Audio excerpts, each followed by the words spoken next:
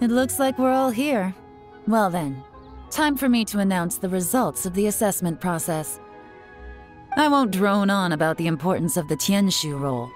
Suffice to say that Uncle Tian entrusted me with the monumentally important task of assessing the candidates, and now it falls to me to give him a satisfactory answer.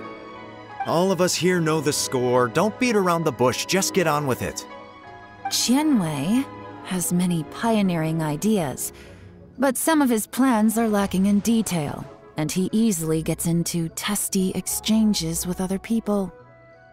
Mingbo is reliable, but not quite ambitious enough, and because of his personality, he struggles to win people over. In contrast, Zhi is evenly balanced across the board and enjoys an excellent reputation in Liyue. After much consideration, I have decided to recommend Zhi to the Liyue Qixing. What? Oh, congratulations. Thank you. Honestly, I'm a little surprised to hear my name being announced. In my estimation, all three of us are worthy candidates for the Tianshu position. As your competitor, I've become keenly aware of your great talents. Would either of you entertain the possibility of working with me in the future and taking on some of my workload? I'll have to see. I'm in a bad mood. This is the last thing I want to be thinking about right now. I don't mind, as long as I can help. Okay, well, that's all from me. Zhi, you'll have some preparation to do. It won't be long before you're informed of your official appointment. I hope you will work hard and make Uncle Tian proud.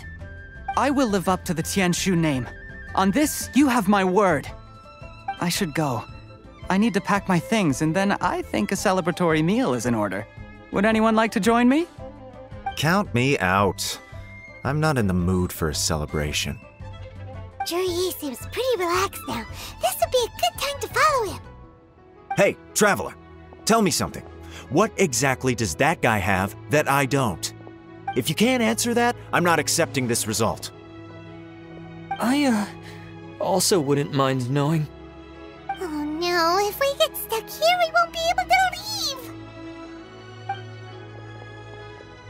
Follow him. Yes, ma'am.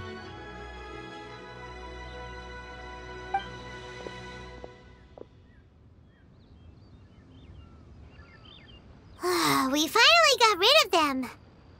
Lady Yelan, Zhi has gone towards Feiyun Slope. Follow him, quickly. So Zhi really sided with the Fatui? But...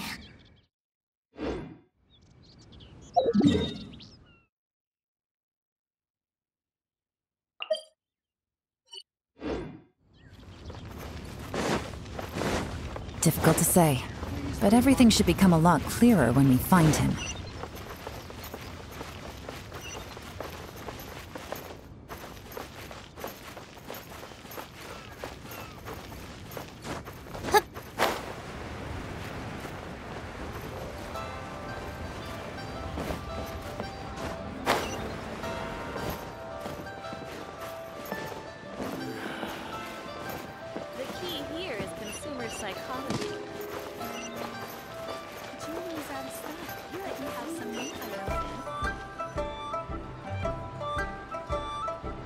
Sorry, Lady Yelan.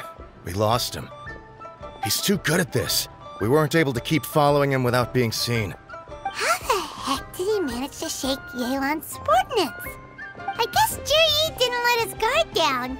Still as vigilant as ever. No, Upei says he's much more relaxed than usual. Maybe it's just how he's wired. Perceptive enough to sense when he's being watched. But how? Don't blame yourselves. Let's not forget he was trained by Uncle Tian himself. Evading detection is not an unusual skill for him to have. If I'd asked you to tail Uncle Tian, you'd have ended up at a dead end too. It's fine. So, where did you lose him? Xinyue kiosk. He only went in briefly. Upei and I were watching outside the whole time.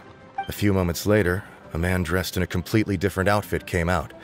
Upei had a feeling that it was him, but we couldn't get close enough to check without blowing our cover. I figured that if we spooked him, it would undo what we've accomplished today so far. Another option would have been to arrest him there and then, but without any evidence, that would have been meaningless. So I stopped Upe, and I stayed here to wait for you while that meathead went to ask around in Shinue Kiosk.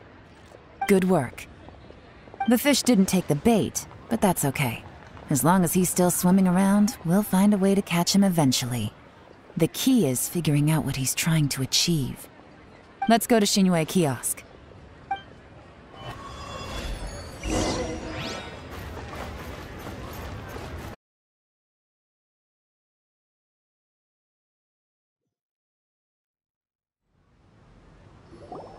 Could you explain to me how that works? A guy like him comes in, changes his whole outfit right under your nose, and you don't even ask him about it? Our customers are free to dress however they please. What grounds would I have to question him? Okay, fair enough, but didn't you think it was just a little bit strange? Well, maybe I did, but it still doesn't give me the right to stop him. Enough. Let's tone this down a little. I'll make this quick. Just one question. What did he buy while he was here? Oh, he didn't buy anything. He just picked up a bottle of liquor that he ordered ages ago. A bottle of liquor? Yes, a very strong kind. Fiery, with a rich flavor. Not something the average customer would order. This gentleman ordered it in person from us a long time ago. He was only here today to pick it up. Liquor and wineware. I see. Let's go. Where to? Shigu Antiques.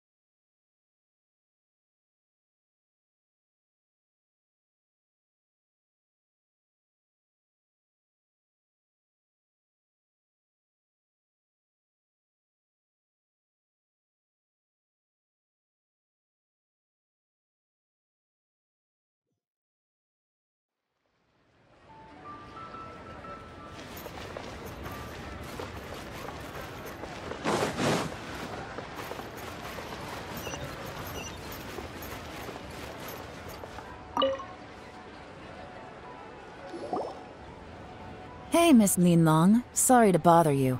Zhi ordered a wanware set from you not long ago, right? We're friends of his. He's been telling us how impressed he is with the quality, considering how affordable it was. So we just had to come and take a look for ourselves. Sure. Which model are you looking for? We don't really know a whole lot about wineware. Let's just go with Zhi's choice. Would you be able to show us the one he bought? Zhi picked up his set not long ago. As a quality imitation of an antique wineware set, it has the look and feel of a luxury item. Just so you're aware, we don't have many of this model left in stock, and now that Mr. Zhi has taken one, I'm afraid it may encourage the price to go up a little. Don't worry, price shouldn't be an issue. I'm sure we can work something out. But I'm just a little hazy on one thing. Did Zhi's wineware set include wine glasses, or...? For this set, the wine glasses are sold separately. Minimum purchase is 1 glass, maximum is 4. Mr. Zhi bought 2. A day now. All right, see you next time.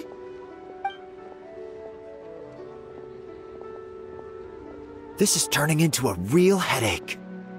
I'd just like to point out that we have the self-professed Grand Master of Fieldwork here to thank for being wholly incapable of tailing an ordinary civilian without being seen. It's not like you did any better. My specialty is information trading, okay? I don't have the physical agility. What's your excuse? Fair point. Yelan, so has the plan failed? Oh, if we can't figure out where Zhi went, there's not much we can do. But why was he buying liquor at Shinue Kiosk anyway? To celebrate? If so, it's no ordinary celebration. What do you mean? First of all, Zhi isn't much of a drinker. On some level, he hates alcohol because of what it did to his father. If he was just looking to celebrate by himself, he wouldn't spend his meager savings on an expensive bottle of alcohol, let alone buy a pair of special wine glasses. No, this is a victory feast, held in honor of Jur-E's private sponsor. Whoever this person is clearly enjoys hard liquor and has a very high status, hence the need for expensive-looking wineware. Now, where might we find Fatui who match that description, I wonder? Fatui officials. Should be either the Snezhnayan Embassy or the Northland Bank. Have both locations surrounded. Take as many people as you need. Lady Yelan, is it time for us to make our move? If so, you can count me in. Get with the program, would you? This is a covert surveillance operation. Jur-E may be vigilant, but that doesn't mean the same is true for his drinking buddy. In which case, we don't need to change tactics. Just change who we're following. Great idea! So we just need to find out who Jur-E bought that liquor for and follow them instead!